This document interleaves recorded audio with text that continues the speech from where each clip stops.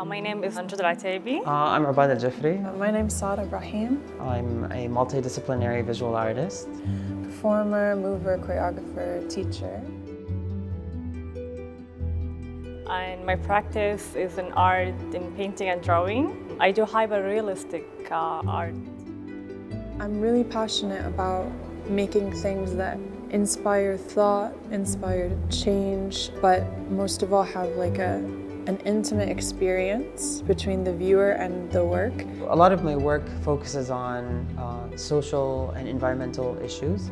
So the work that I expands on the theme of consumerism and overconsumption, and that being linked to environmental catastrophe and the extinction of so many different species.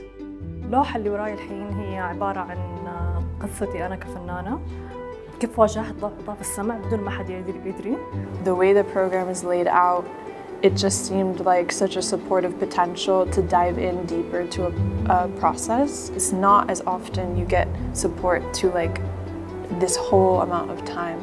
I started out doing research on what are the indigenous plants here and like what colors do they give. For example, this is the acacia tree, the tree that produces gum arabic and produces all of these like warm orange tones.